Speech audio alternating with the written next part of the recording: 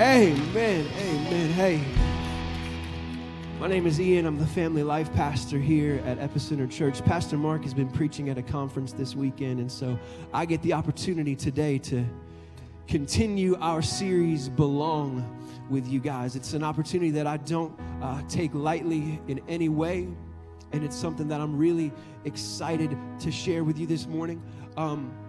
If you've been here for any of the previous 3 weeks of our series, Belong, you know that it's not just a typical series, but this is our theme for the year, 2019. And there's a verse that's kind of centered, everything about Belong is centered around this verse. And it's Ephesians chapter 2, verses 19 through 22. It's the Message version.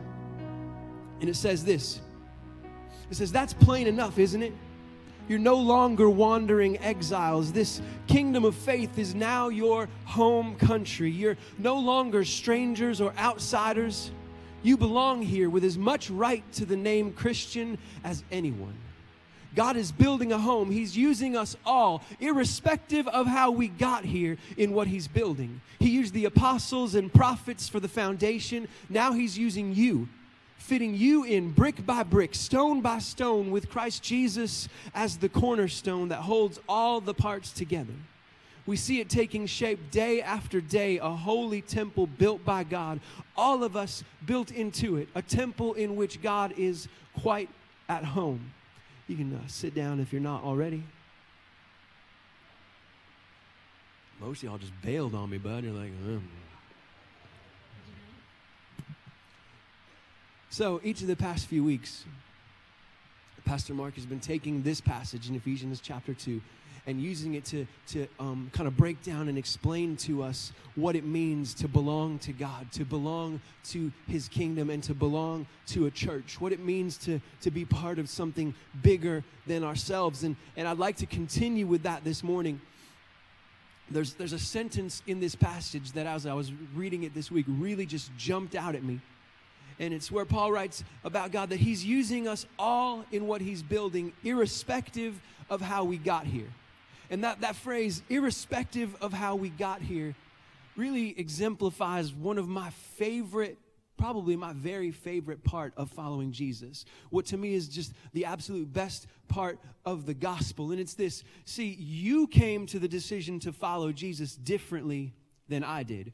Her life and her past is different from his life and his past. You come from here, but they come from over there. You're part of maybe this political party, and I'm part of that one. Or you used to do that, but I used to do this. She's good at this thing, but he's better at this other thing. I struggle with this, and maybe your struggles are somewhere else. But the thing I love about Jesus is that no matter who you are, or what you look like, or where you come from, or what you've done, if you have made the decision to follow Jesus, you have as much right to the name Christian as anyone, because God wants to use all of us, irrespective of how we got here, to build His kingdom. Your story is not any more or less valuable than my story, and my story is not any more or less usable by God than another person's story. No matter who we are, irrespective of how we got here. And the best news is that maybe you're here this morning and you have not yet made the decision to follow Jesus. There is still nothing about who you are or what you've done that could ever disqualify you from the opportunity to choose to become part of this kingdom family, because irrespective of how you got here, you belong here. You just have to make the choice to put your faith in Him and make this your home. But if we are all part of the kingdom, that means that we are all have a responsibility in that kingdom. If God wants to use us all in what He is building, that means that we all have a part to play, a role to fill, or a mission to accomplish.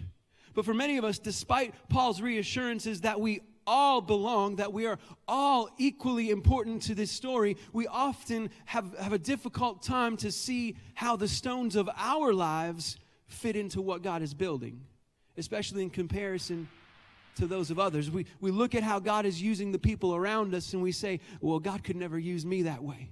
We look at all of the different ways that the people in our lives are being used by God to build his kingdom, and we convince ourselves that our gifts, our situations, our past, our baggage, our weakness, and our stories could never be used in the same way. We begin to believe that we don't have anything to offer when it comes to being a part of what God is building, because we don't see our abilities as being as significant as those around us. It reminds me of a time in middle school where I went to a basketball tryout or practice or whatever it was, and I got there, and I began to look at all the other players, and this player over here was an excellent three-point shooter, and this player over here was a great ball handler, and then we had another player that was a terrific passer, and I began to feel incredibly insecure in my own abilities, because I was like, I can't shoot like him, I can't dribble like him, I can't pass like her, I don't know if I'm going to fit in on this team. And then later on, a few weeks later, I realized that all of those same players had been looking at me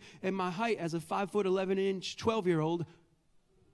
It was about that awkward life, y'all. But anyway, they'd been looking at me and thinking the same thing about themselves. I don't know if I can, measure up to that person. And so instead of valuing the things that God has given to us, we compare ourselves with the gifts and abilities he's given to others, and it results in a large collection of us beginning to believe that we can't be used by God the way he wants to use us. So just as Paul said in Ephesians that God used the apostles as the foundation of what he's building, I want to use a passage from the life of some of the apostles as our foundation this morning, to understanding that we all have something to offer when it comes to being used by God to build his kingdom. So look at Acts chapter 3, beginning in verse 1. I'll be reading from the New Living Translation, so it may be a little different from yours. Verse 1 says, Peter and John went to the temple one afternoon to take part in the 3:00 prayer service.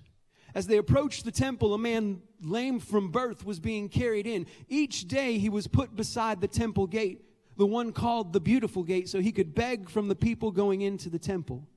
When he saw Peter and John about to enter, he asked them for some money. Peter and John looked at him intently.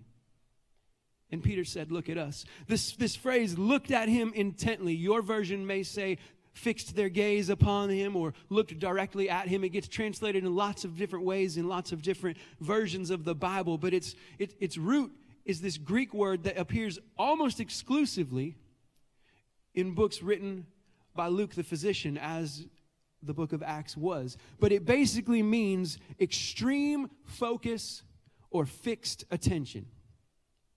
And I believe that the idea that Luke's trying to convey here is that this was not a quick nod or a passing glance in the direction of this lame man. It was an intentional look. He was looking directly at this man. Peter was telling him, I see you. You matter to me. You have my attention. See, on a busy day in a busy city, these two men are headed somewhere specific. They're going to 3:00 prayer. They have a schedule to keep, but they did not allow the busyness of their schedules to keep them from noticing the opportunity to be used by God to build his kingdom. They did not deem their plans more important than this man's problems. They stopped in their tracks and paid attention to him. I've heard from many people who convince themselves that they can't be part of what God is building because we're just too busy. We've got work or school or family or homework or sports. This kid has to be there for that game. We have to drop that kid over here for this rehearsal, and I can't miss this meeting, and you have to go to that event, and there's not even time in our schedules to go to church every week, let alone to be to belong to something and to be used by God to build his kingdom. But the mistake that we make in this kind of thinking is the belief that being used by God is something we have to put on our calendar. Now look, there's a place for scheduled service. Don't get me wrong. Do we need more people to volunteer in our nurseries and in kids ministry on Sunday mornings here at Epicenter? Yes. Are we desperate for people willing to invest in our student ministry and serve in our Wednesday night kids discipleship programs? We absolutely are. Do we need more hosts and more ushers and more production team members? Of course we do. And to be honest, there are probably some of us here this morning who have time and opportunity to be involved in some of those things. but maybe there's something else that's been holding you back, and we'll cover some of that in a few verses. But for others of you, your schedule really is packed to the brim, and it would be unwise and unhealthy for you to take on another commitment right now. I understand that. But that does not mean that you can't be part of what God is building. In fact, it probably means that you are surrounded by more opportunities to be used by God. You just have to start paying attention. Let me explain it to you like this. My wife, Tiana, and I have been married for 8.5 years, and at least 2 or 3 times a month, a conversation happens in our house that goes something like this. My wife will come home on a Monday. It's usually a Monday. That's my day off. So she'll come home on a Monday, and she'll say, we'll be eating dinner, and she'll just kind of casually mention, hey, why didn't you load the dishwasher today while you were home? And I'll say, I didn't know it needed to be loaded. And she'll say, what do you mean you didn't need to know it needed to be loaded? The dishes have been in the sink since last night, and I know that there are at least 6 dishes that you put in there since this morning. What do you mean you didn't know it needed? And I'm like, I guess I just didn't see it. I'm sorry. She's like, okay, well, can you do it tonight, please? I'm like, yeah, as soon as we finish dinner, I'll do it. And we'll go to bed. And it'll be, 10 o'clock at night, and we'll be getting ready to go to bed, and she'll look at me and say, hey, you loaded the dishwasher, right? And I'm like, oops, I forgot. She's like, how did you forget again? I wasn't paying attention. I'm sorry. I just got distracted. And then that's how I end up downstairs loading the dishwasher at 10:30 at night in my pajamas. But anyway,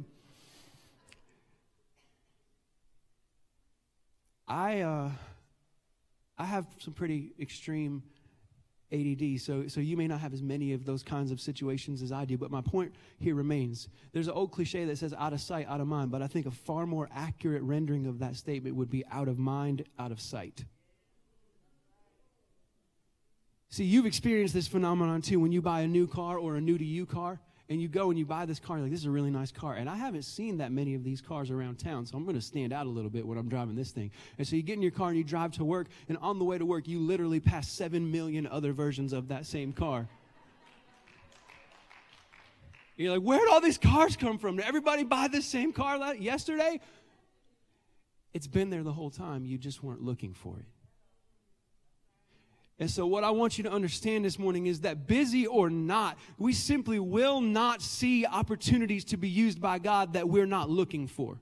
If we're not paying attention to the needs around us, we might walk by dozens of opportunities to change somebody's life every single day. A kind word here or an invitation to church there is all it takes to lead towards lasting life change for somebody. We just have to be looking for the opportunities. See, Peter and John didn't set out that day to do anything special or out of the ordinary. Their schedule didn't say 3 o'clock, go to prayer service, 3:15, interact with a man born lame.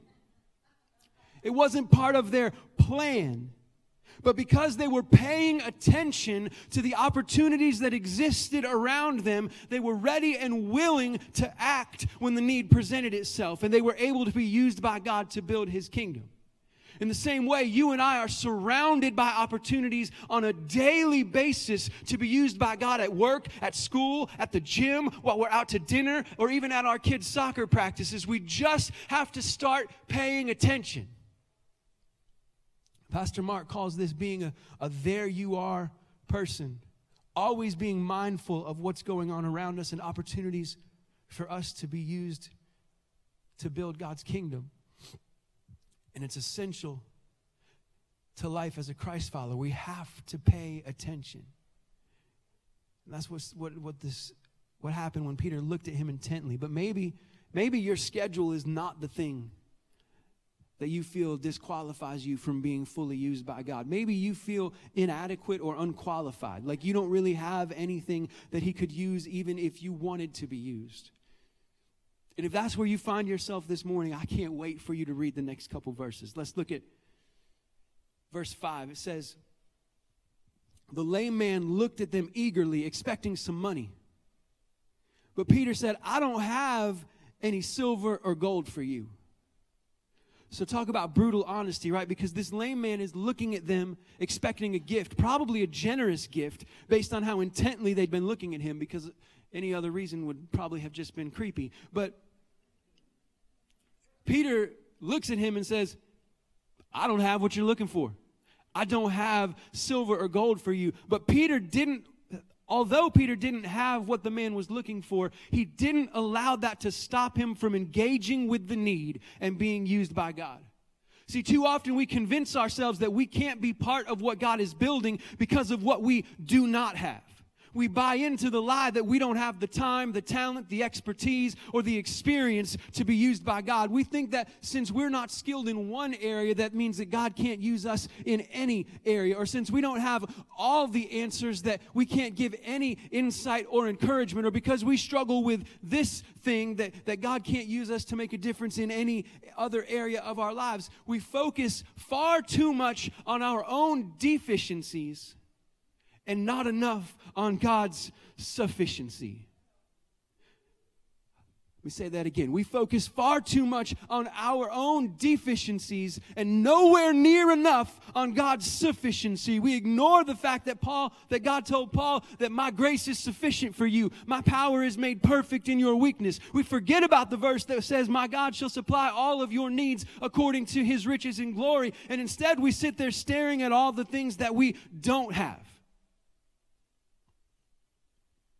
We tell ourselves we don't have what it takes to be used by God because we don't fit the mold that we've created in our head, or because our past is too messed up, or because we're socially awkward, or because we tried that once 7 years ago and it didn't work the way we thought it would, or whatever other lie the enemy can get us to believe about ourselves to get us to focus on what we don't have instead of who we have with us. But look at the second half of verse 6. Peter said, I don't have any silver or gold for you, but I'll give you what I have. In the name of Jesus Christ, the Nazarene, get up and walk. When it comes to being used by God, I think those are some of the most powerful words we could ever say. Not get up and walk, because that's a situational, circumstantial thing. There's power in those words, don't get me wrong. We'll look at that in a minute. But would you go to somebody who's struggling with marriage difficulties and say, get up and walk? No, it's not applicable. But there's a universal statement that Peter says in this verse that applies to every opportunity that we have to be used by God, and it's this: but I'll give you what I have. I believe that God has given each of us in this room exactly what we need to help build his kingdom. Our passions, our interests, our personalities, our abilities, even our quirks have been placed there by design so that God can use each of us to carry out the good works he planned for us long ago. God doesn't demand that we show up to his kingdom as a master builder, ready to help him lay the stones with precision and ease. Instead, he desires that we approach him as a willing servant, ready to give him what we have in an effort to be used by him, and let him do the rest. So instead of saying, I don't have the ability to sing on the worship team, what if instead we said, I love babies, so I'll give you what I have and volunteer in the nursery?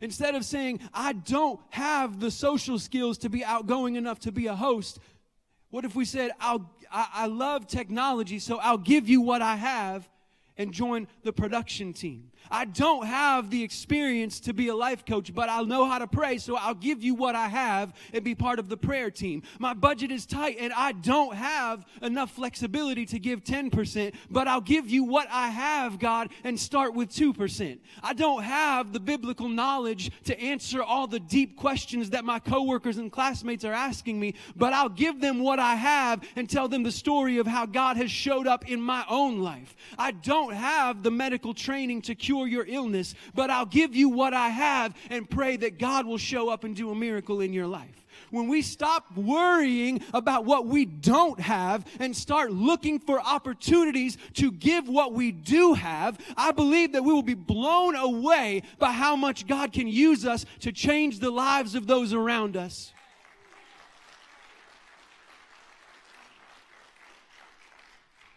Even as we're still looking toward him to change us and make us more like him, We sometimes tell ourselves, hey, when I get it all together, then I'll let God use me. When I get it all figured out, then I'll help him build his kingdom. If having it all figured out is the prerequisite to being used by God, let's all just go home right now. Because nobody in this place is ever going to have it all figured out. So stop believing the lie that until you're good enough, God can't use you. All it takes to be used by God is the willingness to give what you have right now. To share your story, your talents, or your time, to encourage and invest in others and be a light to the world. But with all that said, it's important to remember that we can't give what we don't have. Peter could never have said, stand up and walk, if he didn't already have the faith to believe that it would happen. He could not give the power of God if the power of God was not already evident in his life. In the same way, we cannot offer to others the love and grace and peace and strength and wisdom that comes from knowing Jesus if we're not immersing ourselves daily in a relationship with him.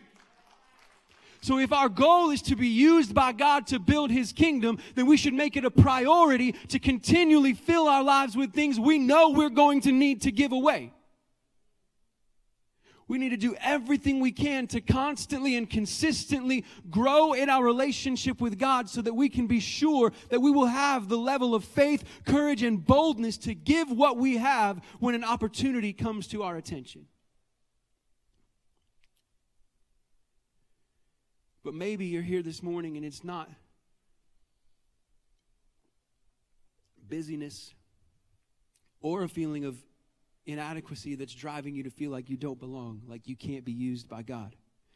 Maybe you're here this morning and you find yourself in a situation or a circumstance that feels helpless or hopeless or even both. And if that's you, I want you to understand that this passage offers a template for you as well. But we're not going to find it in the perspective of Peter and John. See, up to this point, we've been looking just at the narrative solely from the Peter's perspective, from paying attention to the needs around us, not worrying about what we don't have, but being willing to give what we have to be used by God. But I want to kind of pause right there at verse 6 and rewind a little bit and look again at this passage from the perspective of the man who was lame from birth.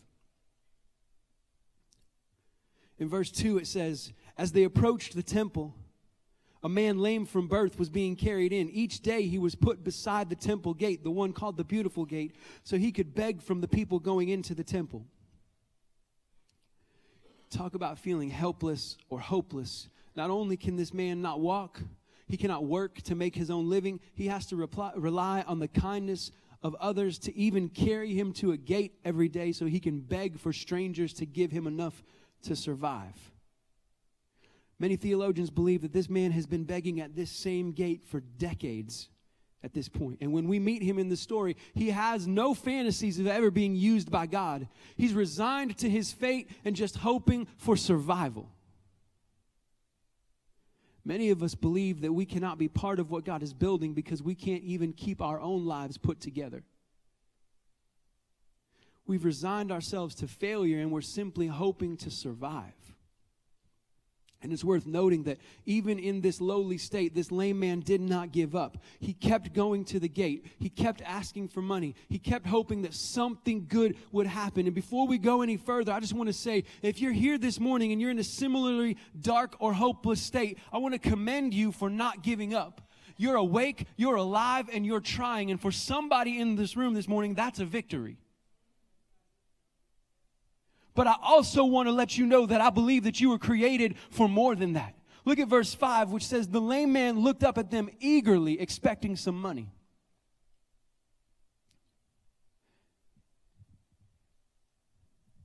There's faith in this. It may not be as much or the same kind of faith as Peter had when he commanded this lame man one verse later to stand up and walk. But there is faith in this man eagerly expecting some money. He didn't have enough faith to expect healing, but he did have enough faith to expect something.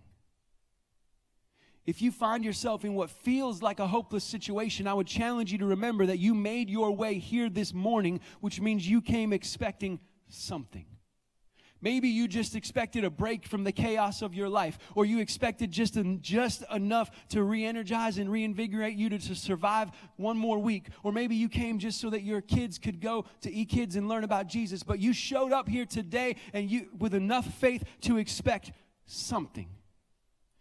Small faith is still faith, and small faith can lead to big things. But before we explore those big things, I want us to consider why the lame man's faith was so small. He was believing in this moment only for enough money to support his current situation, and a change in circumstance wasn't even on his radar. He had probably given up on the dream of walking years ago and was merely hoping to make it to tomorrow. And some of us in this room this morning, somebody in this room this morning, you have allowed your dreams to die because they seem so far out of reach that they have become impossible. We've given up hope of being part of what God is building because it feels like our reality is too much to overcome. You've stopped dreaming God-sized dreams because the weight of the world feels like it's crushing you, and it's all you can do to just keep going, let alone accomplishing the goals that God dropped in your heart before life hit and everything changed. But I'm here to tell you this morning that God created you for more than just survival. His plans for you are bigger than merely scraping by. While it might feel like you're helpless or your situation is hopeless, something big is coming. You had enough faith to show up this morning expecting something, but I believe that God would ask you this morning to start expecting something bigger. Don't settle for expecting support for your current situation. Begin to believe in elevation to a new position. In the name of Jesus, tell that dream that you laid down long ago to get up and walk. In the name of Jesus, start believing again that your marriage can be restored. In the name of Jesus, start expecting that your sickness will be healed. In the name of Jesus, start believing that your addiction will be overcome. This is for somebody. In the name of Jesus, start believing that your child's future is so much brighter than the one the doctors have prescribed.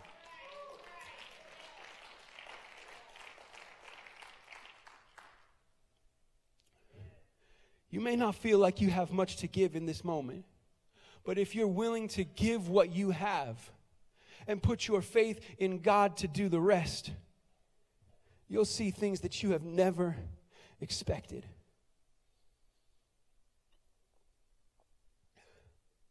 Look at verse 7. Then Peter took the lame man by the right hand and helped him up. As he did it, the man's feet and ankles were instantly healed and strengthened. Up to this point, we've really been looking at this passage as two completely different narratives, the one of Peter and John and the one of the lame man. And this is where the two narratives fully and completely collide in this moment. This is the point in the story where both stories intersect, and this is a moment that requires faith and participation from both parties. Peter doesn't just say, get up and walk. He puts action to his faith by reaching down to help the lame man up. He shows that he belongs to Christ and allows God to use him in what he is building by paying attention to the need, ignoring what he does not have, and offering what he does have in an effort to help the lame man. But it's not enough for Peter.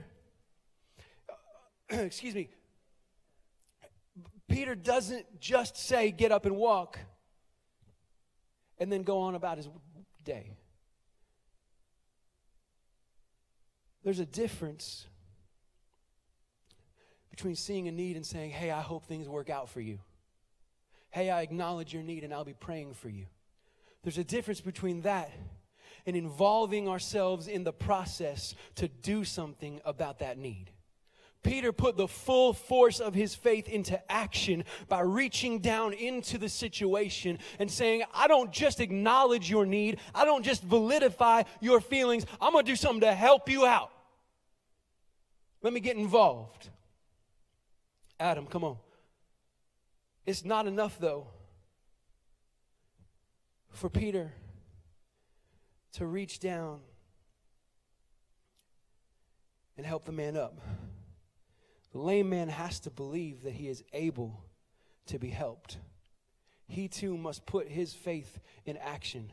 Adam got voluntold to help me out. Watch this. Just stay right there for a second. But this lame man, we know that the medical problem was his feet and ankles were not strong enough to support his weight. And so even as he's looking expectantly at Peter, we're going to change your name to Peter for a minute, okay? Even as Peter has the faith to reach out and help this man up, watch what happens if this man's faith isn't there. Go.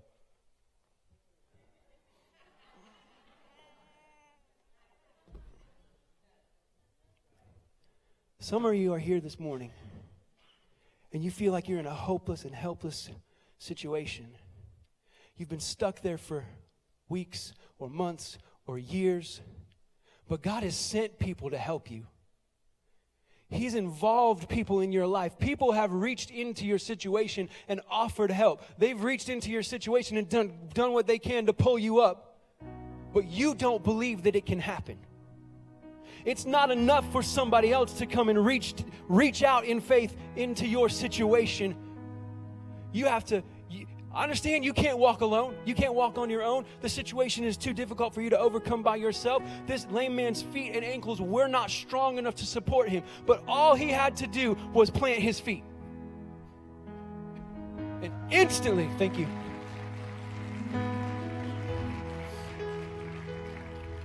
Instantly, his feet and ankles were strengthened, and he jumped to his feet and began walking.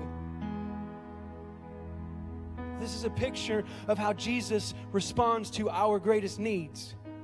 He doesn't just walk by and say, hey, you need to repent of your sins. He doesn't just walk by and say, hey, you need to improve your situation. He doesn't just walk by and say, hey, you need to get up. Once you get up, come and follow me. We'll hang out.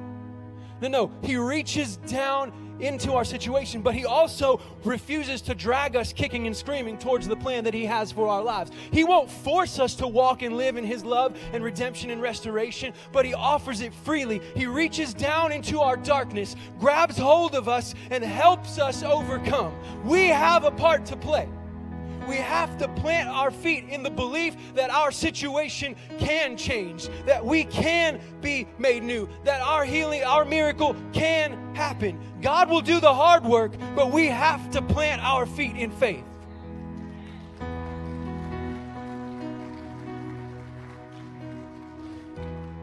In verse 8, it says that the formerly lame man jumped up, stood on his feet, and began to walk. Then walking, leaping, and praising God, he went into the temple with them. Stand to your feet this morning, if you would. This is the evidence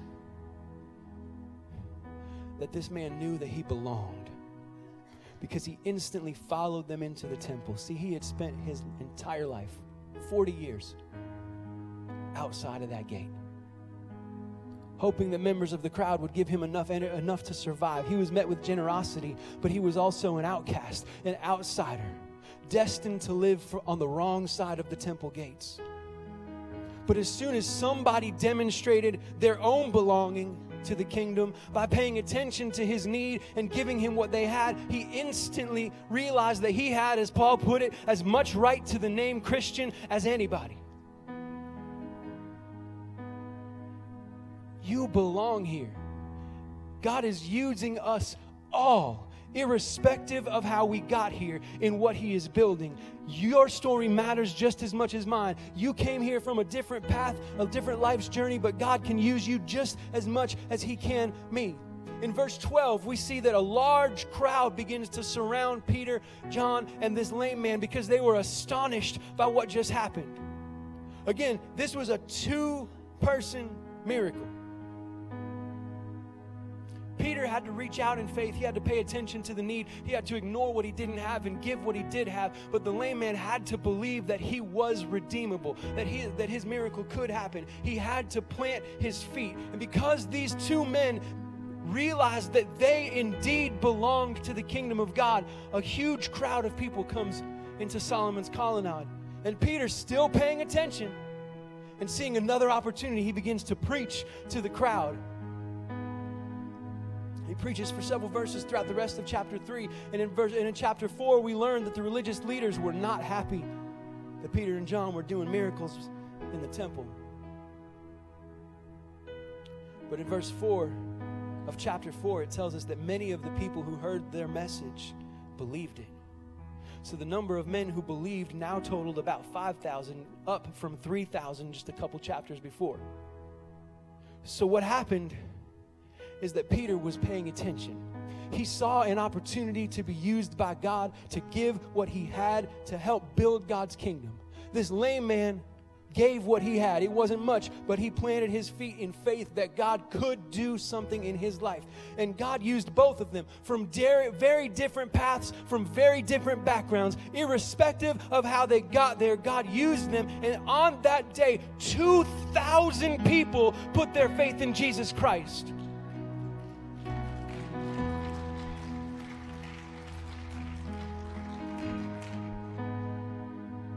We belong here.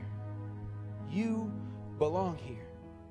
God is using us all, irrespective of how we got here.